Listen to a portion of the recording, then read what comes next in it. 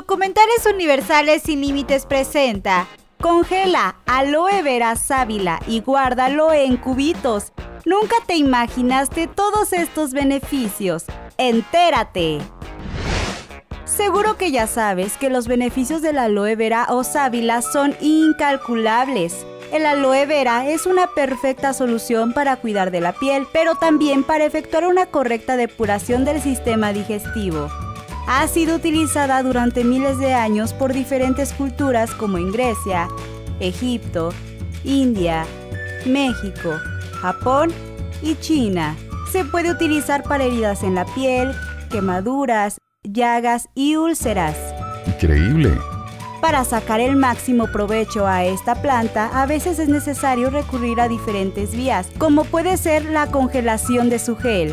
En Documentales Universales Sin Límites te hemos hablado muy a menudo de los beneficios del aloe vera, también conocida como sábila. Ahora bien, algo que todos sabemos es que no resulta muy fácil hacer uso de esta planta cuando la necesitamos. La pulpa del aloe vera es algo gelatinosa, por lo que es común que se nos escurra en las manos y aún más, nunca sabemos cómo conservarla. En este canal queremos enseñarte una forma estupenda y muy sencilla para conservar el aloe vera y además cómo usarla de un modo tan práctica y saludable que ya no podrás renunciar a esta técnica. Muchos sabemos acerca de las propiedades que tiene el aloe vera, asimismo llamada sábila, puesto que es muy conocida en todo el mundo. La mayoría de las personas tienen una planta de aloe vera para aprovechar sus propiedades.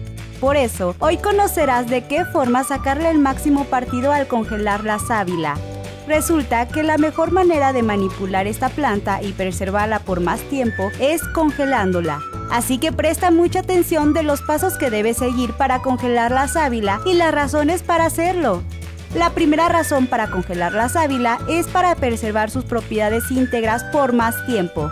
Y es una manera de tener esta planta siempre a tu alcance, para emplearla con fines medicinales e incluso de primeros auxilios. ¿Cómo congelar el aloe vera? ¿Qué necesitarás?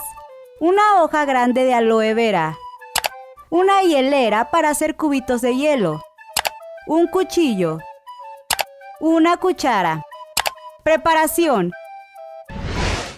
Corta con el cuchillo una penca de sábila y retira toda la cubierta superior. Luego, saca con la cuchara poco a poco el gel y colócalo en una hielera. Lleva la hielera al congelador. De esta forma, preserva de manera perfecta y práctica esta planta. Si quieres aumentar aún más la eficiencia de esta planta, añade unas gotas de limón en toda la hielera. Asimismo, agrega también a estos cubitos vitamina E, así tendrás más propiedades. ¿De qué forma emplear los cubitos de sábila congelada? En el caso de quemaduras, puedes usar un cubito de sábila en la zona afectada justo después de la quemadura. Para sanar ampollas ocasionadas por el calzado. Para tratar el acné, usa como mascarilla casera, deja que se descongele y después mezcla con los ingredientes de tu preferencia. Si tienes un golpe, puedes emplear un cubito y ponerlo sobre la zona inflamada. Trata el estreñimiento. Para esto simplemente agrega un cubito de sábila en tu batido preferido o puedes hacer una infusión con el cubito, el cual puedes dulcificar con miel. Añade unas gotas de jugo de limón. Ahora ya conoces las propiedades y usos que puedes darle a la sábila congelada. De ahí que no dejes de poner en práctica este fácil truco y mantén todas las ventajas de esta fantástica planta al alcance de tus manos. Si tomas esta bebida a lo largo de una semana, notarás sus beneficios.